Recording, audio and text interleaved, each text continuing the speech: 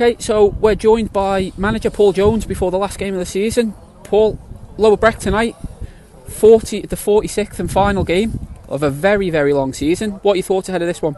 Yeah, looking forward to it. We're in a good run of form, aren't we? In Lower Breck, we're in a very good run of form. So, it should hopefully be a very good game to end the season. And both teams, I'm sure, will be going for it to make sure, well, either we finish ahead of them or they finish ahead of us. So, it's a good fixture to finish the season on. It's meaningful still. It's not just a dead rubber, so no one's got anything to play for. So, really looking forward to it.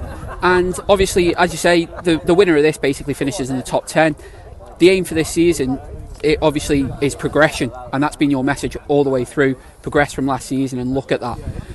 How do you think we've got on so far? There definitely has been progression. I think, in-house, the playoffs was the aim this season. If we're honest, we can't sit here and go like 9th and 10th is what we were aiming for, because it wasn't. But I think on the balance of play, we've started the season very well. We've ended the season very well, and then that middle part of the season has caused us a problem in terms of getting in the playoffs. And we look around and go, we've maybe missed an opportunity there, but we've developed the group further. I think everyone who's watched us maybe the last kind of 5-6 games and the way we're playing can see big improvements individually and collectively, and hopefully that'll stand us in good stead. We have prioritised development of the group so as we can keep pushing on, and maybe that has cost us ultimately getting up into the playoffs this season. But with the league the way it was and the number of teams with the qualities that they had, it was going to be really, really tough so anyone who was in those playoff positions at the end of the season thoroughly deserves them. And it wasn't quite our year, but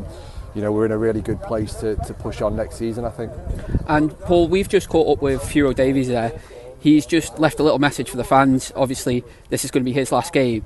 Can we just have your thoughts on Furo over the last 3 years and his impact on this squad? It's been a massive impact, hasn't it? I think lots of those kind of fond memories that the supporters have from season one, especially, is Furo scoring late goals and, the stadium being in raptures, and, he's got his own kind of cult following, the fact he's a teacher at Ballacameen, and, the kids really look up to him there, and the charity work he does with Balla Boots as well is, he's a big character within football on the Isle of Man, but also our local community, in the way he's conducted himself while representing this football club and football on the island has been exceptional. So we'll miss him when he goes, but hopefully loads of people get down here today and give him a good send-off. But ultimately he still shows what he's capable on a football pitch, and the fans see the proper Furo today and leave with really good memories of him in an FC Isle of Man kit, and hopefully we can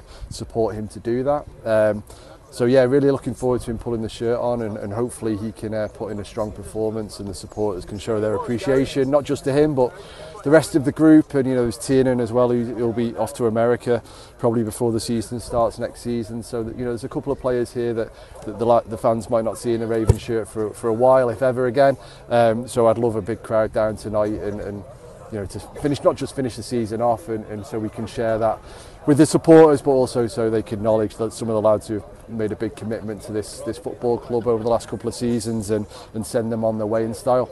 All right, Paul, cheers for your time, and for the last time this season, good luck ahead of the game tonight. Cheers, Dean.